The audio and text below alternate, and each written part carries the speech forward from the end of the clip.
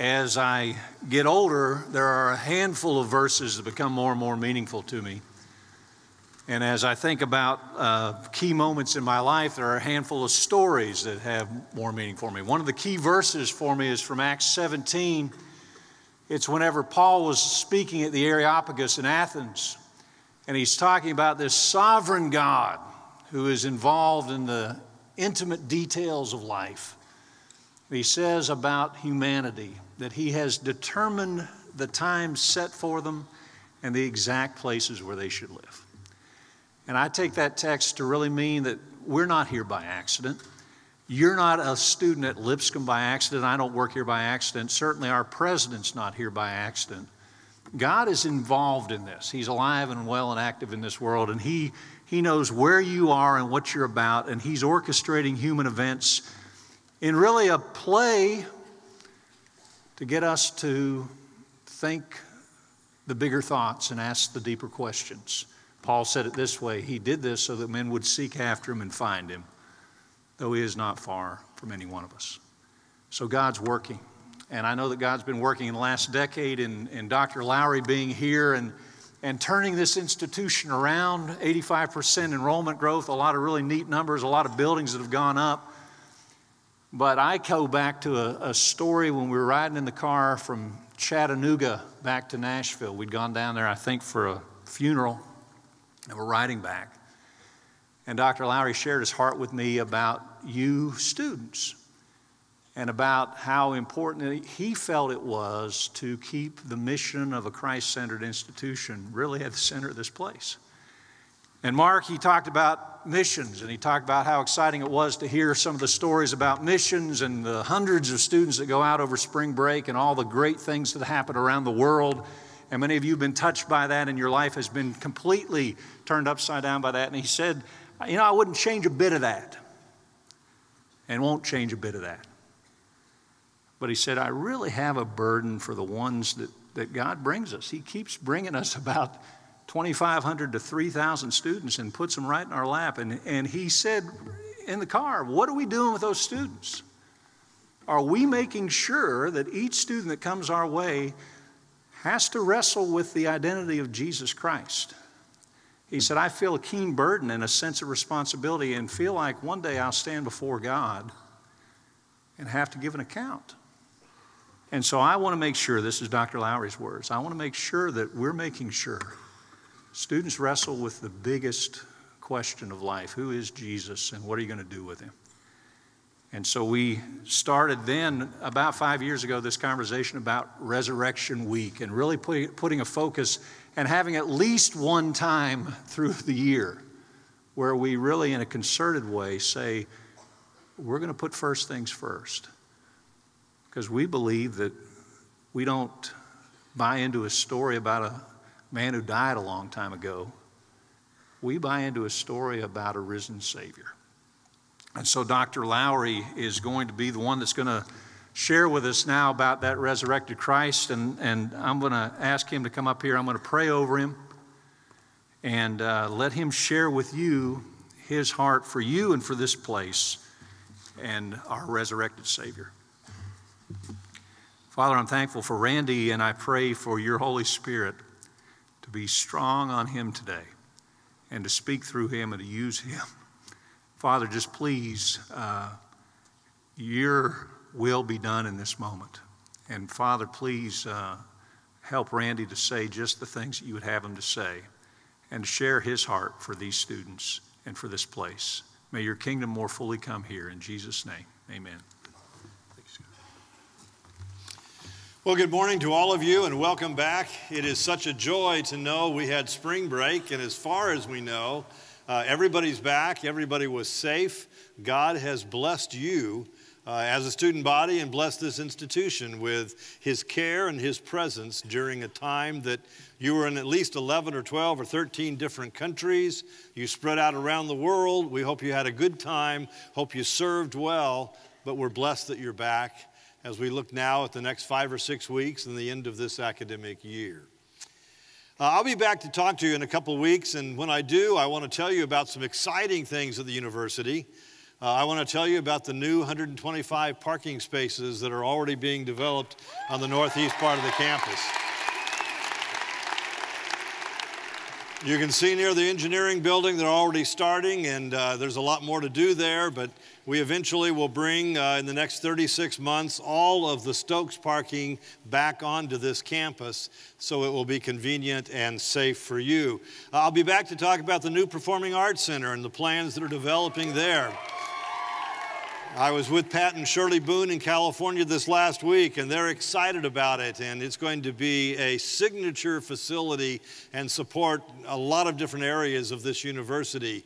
I'll be back to talk about Johnson Hall that will be redone this summer, just like High Rise was redone last summer. It will be transformed in a much, much nicer place.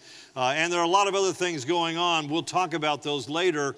But this is a very special moment. It's a very special week. It's a moment where we pause and say, not what's going on around us, but what has happened in this much, much larger story. And so we take the events around us and we celebrate them. We celebrate those who went out last week and did mission work literally all over the world. We celebrate all of you that 2 weeks ago welcomed President George Bush. And you impressed him and impressed so many people with who you are and how you handle those kinds of moments. But they pale in significance. They pale in significance to the part of the story we reach out and share this week. This is an amazing part of the story. You've all been introduced to the story of Jesus in that first course in your freshman year. But here's the moment that is most significant. We understand that he was born, and we celebrated that at Christmas, and the world paused for a moment. And then we get to this moment a few weeks later, and we are seeing the end of that story, and it's amazing how it's easy to almost skip over it, and in skipping over it, to miss what is the most profound moment in the entire story. In fact, the Apostle Paul wrote to the church at Corinth, and he said, you know, if this isn't true, if this idea of resurrection is not right, if this didn't happen, then we who have believed that are among all people to be most pitied. He placed everything on this moment as those who are Christians must do. I was going to speak on Easter several years ago, and I'm driving to a church to speak, and on the way I see this sign. And the sign was kind of interesting to me. I thought it was humorous. Here they are saying, Jesus, he is risen. This is the most spectacular moment in the history of humankind, of God's creation. And then right underneath it, it says, and hamburger steak today, $5.99. And I thought that was symbolic of the world that can say, here's the moment, let's celebrate it, but let's get back to the mundane. Hamburger steak, today it's on special, $5.99, and you probably get 2 vegetables as well. And so we do take this week and we do pause a moment to kind of say, let's think about this because it is so very, very profound. You know the story, you know what led up to this moment. Jesus has been involved in ministry. Jesus has been healing people. Jesus has brought disciples close to him. He's been sharing this story and this message. Some people understood it and some people didn't. And now we go through the moments of the passion where he's arrested and where he's charged and where he's finally crucified. And then he's put into that borrowed tomb. And they were so worried about the fulfillment of prophecy, what they had heard, that they put guards on that tomb that if they miss in carrying out their duty, would themselves be killed. They sealed that tomb. And then something amazing happened. And so we pick up the story in the 28th chapter of Matthew. And I want you to think about the moment and as these events occur. After the Sabbath, at dawn on the first day of the week, Mary Magdalene and the other Mary went to look at the tomb. There was a violent earthquake, for an angel of the Lord came down from heaven and, going to the tomb, rolled back the stone and sat on it. His appearance was like lightning. His clothes were as white as snow. The guards were so afraid of them that they shook. They shook and became like dead men. The angel said to the woman, "Do not be afraid, for I know you are looking for Jesus who was crucified. He is not here. He is not here. He has risen just as he said. Come and see the place where he lay." If you only remember 3 words from what I might present to you in the next few moments, it's those 3 words, come and see. Because those words were an invitation to those 2 women who needed the evidence that Jesus was no longer there, but they are words that come across 2,000 years, and they're an invitation to us as well. Come and see. I know that as we think about something like resurrection, it's hard to get our head around. It's hard to explain. And yet there's this invitation, if you're part of this story, to come and see this moment, unexplainable as it is, but pivotal in all of faith. Let me share with you just 3 ideas that I think we wrestle with. One of them is the sense that the invitation to come and see has a real historical context. There was a moment where the guards were placed. There was a moment where the tomb was sealed. There was a moment where their lives were at stake to make sure nothing happened to this Jesus who was put in the borrowed tomb. And then there was this moment. And here are the 2 Marys who are coming, and they're going to check out and probably take care of the body. And here the sun has come up, and it's okay for them to do that. And they arrive, and here are these events. And while the Gospels, well, they don't share the events exactly the same way, they do share the moment and the reality that Jesus was supposed to be there, and Jesus was gone. Now, for 2,000 years, we've argued about this. Some people say, well, he never really died. Here's how we can explain it. When they took him down from the cross, he was not dead and somehow took off and was somewhere else. Others say, no, it was a matter of another series of events. His body was stolen. He wasn't raised from the dead. That would be way outside of our understanding. Somehow somebody got in there and stole the body so people would think that prophecy was fulfilled. But do you ever think about the reality that those who were closest didn't have much question? In fact, those closest followers could have said, well, that Messiah really wasn't, and so we're going to follow someone else. They didn't. In fact, 11 of those followers also gave their lives because of their belief in this story. And so we try to figure out how to come to grips with it. And my sense is one of the reasons that we have so much difficulty in today's world is that we are into science and proof. And if we can't prove it or understand it ourselves, we just can't believe that it would be true. And we at the university probably encourage that because we encourage you to look scientifically and analytically and to go through the steps where you're convinced. And yet here's a moment that all the science in the world is not going to prove it, but it may still be true. I thought about the announcement yesterday. You probably saw that. Apple once again has the next generation of an iPhone. They have the next generation of what so many of us use, keeps us connected and gives us life unimaginable 5-10 years ago. And I look at this iPhone and know that as of yesterday, mine's out of date. And yet I look at what it will do, and I don't understand it, but I believe in it. I don't understand how it does what it does, but over and over again, it proves it to me. I had to go to Rochester, Michigan last week, and here I was at the Detroit airport, and I punched in an address, and it was about 30 miles away, and here my iPhone takes me street by street, freeway by freeway, block by block, to the driveway of the home I needed to. How does it do that? Or a number of years ago, we were in Spain, and Rhonda wanted some Starbucks, and I didn't know where a Starbucks was, but I remember I have the app, and I press the app, and all of a sudden it tells me not only where the closest Starbucks in Spain might be, but tells me how to walk there and how many minutes it will take. Really? I can't explain it. Or the music stuff, I can't explain that. I mean, here I am in my car, and I put this up to the radio. See, this seems completely normal to all of you, but if you're a little older, it's kind of different.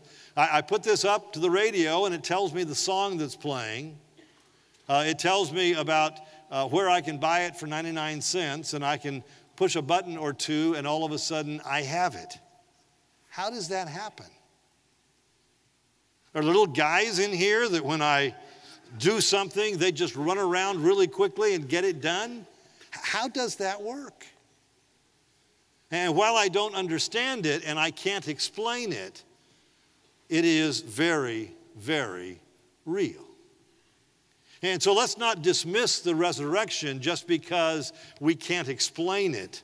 There's a lot about God that we can't explain, a lot about this world that we can't explain, a lot about love and relationships, and a lot about life that we can't really explain, but it doesn't mean those things aren't very, very real. But that's all historical. That's all looking back with the invitation to come and see and going back 2,000 years. What if that invitation dealt with today? What if it was not just a historical moment, but that invitation was one that said, come and see because resurrection is taking place around you today. All you have to do is go outside and realize as you see the Bradford pears or the other trees coming to life that they were dead for 3 or 4 months as we went through the ice and the snow and winter, and all of a sudden resurrection is coming, new life is brought.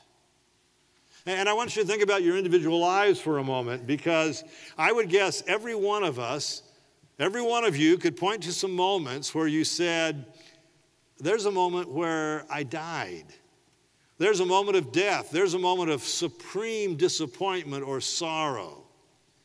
And yet from that moment, life came. I've shared with you perhaps before about my astoundingly unsuccessful Little League career. It was my first year in Little League, and I was in what we call the majors. I'd never played baseball before. And all of a sudden I'm in with these folks that have been playing for several years, and I was just not very good. And I played the whole season. I had a wonderful coach. It was really a pretty good time. Until the very, very last of the season, after the very last game, they handed out a piece of paper, and it had every kid on the team listed by their batting average. And so it was in order from the top to the bottom, and every one of us grabbed that and looked for our name, and in my case, I went all the way to the bottom. In fact, I was such an unathlete that when I looked at that batting average, it was .000.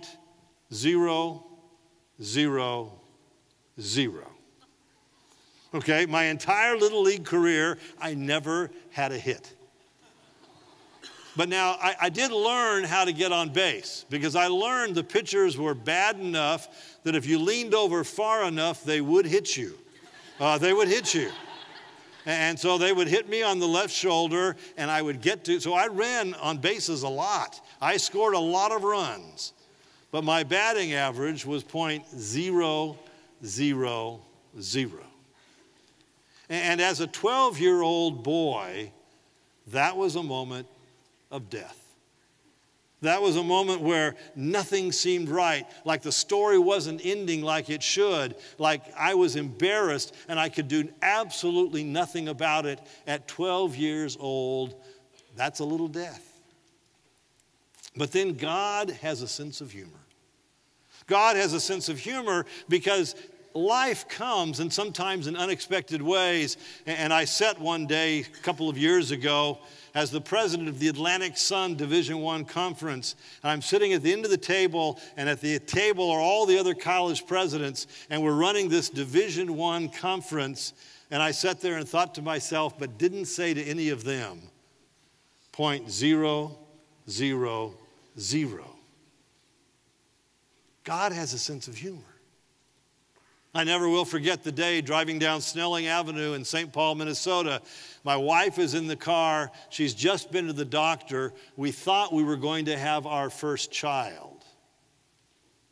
And she tells me about the doctor visit, and she tells me that the doctor tried as nice as he could to say that our child-to-be, her pregnancy, that there was no viability, no life there.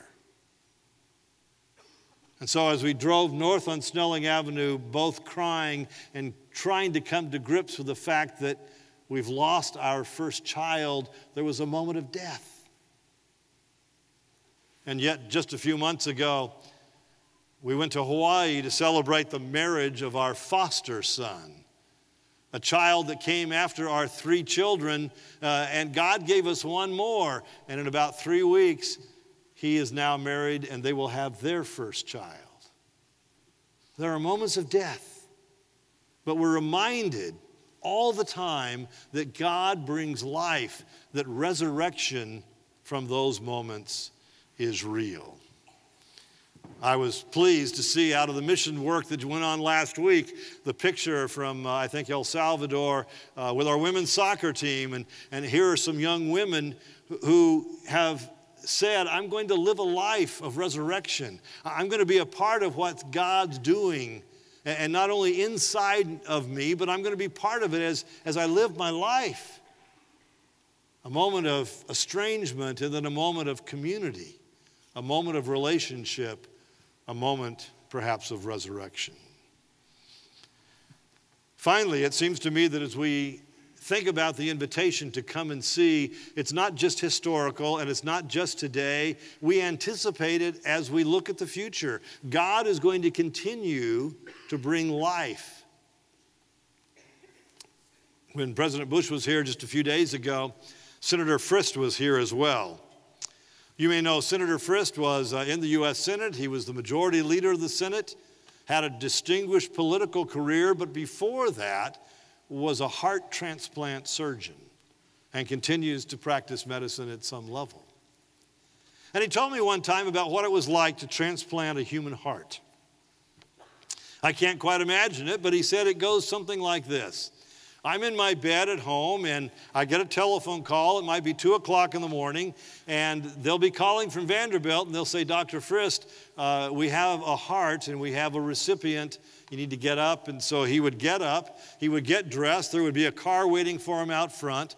It would take him to the Nashville airport. He would get there, hop in a plane. That plane would take him to some city within an hour or so of Nashville. He'd be met by an ambulance, taken to a hospital there, and he would walk into a room, and there was the person who was clinically dead, but whose heart was still alive. And so they would harvest that heart. Now think about it. He walks into the room and hears all of this medical energy, and here's the person laying on the gurney whose heart is going to be given up for someone else. And he said we would take that heart and we put it into an igloo ice bucket. You know, those are kind of funny little ice buckets that the construction people take their lunch in. And they would take this human heart and they would put it in the ice bucket, surround it by ice, and then go back through all the same steps again. Back to the ambulance, back to the airplane, arrive back in Nashville, get in the ambulance at the airport, come to Vanderbilt, and he would walk in another room very much like the first one. Here would be doctors and nurses and lots of energy and all this medical expertise. And there, though, on the gurney in that room was someone who was going to receive a human heart. And he describes this because he's an outstanding physician, and he can tell us about all the science that goes into it and all the medical knowledge. And they go through several hours of work. They have about 4 hours start to finish to get that heart into someone. And once it's all hooked up, he says there's an amazing moment. There's an amazing moment because everyone kind of stands back. And somebody over here on a machine moves some dials, and human blood starts flowing into that heart again. And they all stand back, waiting for it to happen. He said there's a silence in the room as they're watching the monitor and they're watching this heart, and pretty soon it begins to wiggle just a little bit. And pretty soon they see more movement. And pretty soon it recognizes the life-giving blood, and it starts to beat over and over and over again. And he told me, he said, Randy, I can explain everything up until that moment. But I cannot explain how that human heart recognizes that life-giving blood and starts doing once again what it was created to do. It's been in an ice chest for the last 4 hours, but it recognizes God giving it life. And so as you go through this week, there's a historical moment, and you can wrestle with that in your mind about how this happened 2,000 years ago. There's a very present moment. How you doing in terms of the little deaths in your life and your longing for God's life to come in once again? And then there's a sense of anticipation.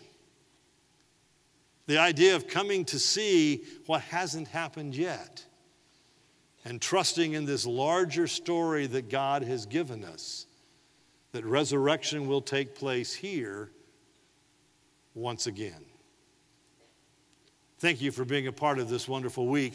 Thank you for being a part of this community. You are the reason we get up in the morning and try to work hard so that your lives can be changed and you can leave this university as our product. Leave this university as God's children to literally change the world. We love you. We appreciate you.